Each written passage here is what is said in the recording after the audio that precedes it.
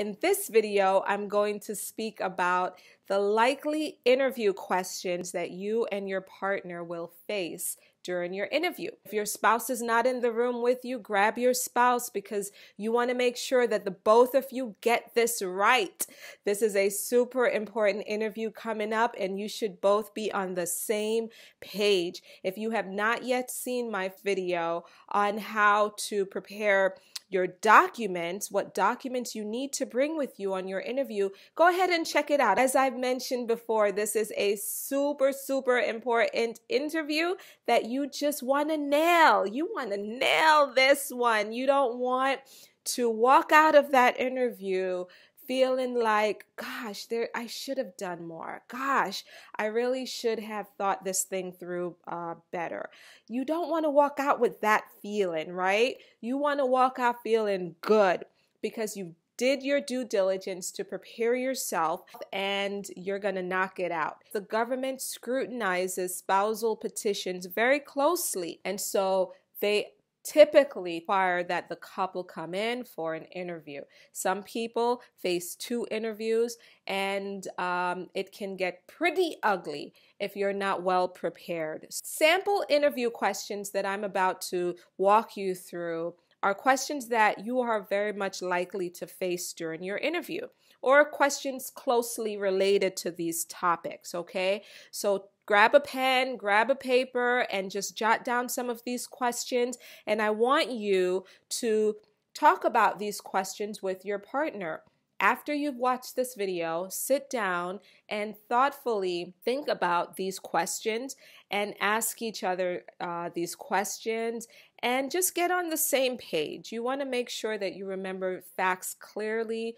You want to make sure that your partner is well prepared and that there are no real surprises during this interview. The first set of questions that you're likely to face are questions about how you guys met. How did you come together? How did you first meet? Where were you? What was going on? Were you at a party?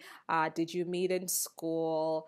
Did a friend introduce you to your partner? So you've got to know the basic story of how you guys first met, where it was, roughly how long ago that was, right? Now, men, don't get nervous. I know that men don't typically remember details like dates and, names and other details. Don't be nervous about that. Try your best. Try your best to recall how you met your partner and when did that happen. The immigration officer will ask you questions about your dating life.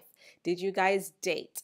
How long did you guys court each other, date each other? Did you go out to restaurants, the movies, to family events? What type of dates did you guys have? What were the most memorable moments for you both? How is it that, how did you fall in love? What were those circumstances, okay? So you're going to get questions like that. How often did you guys talk on the phone? How often did you guys go out?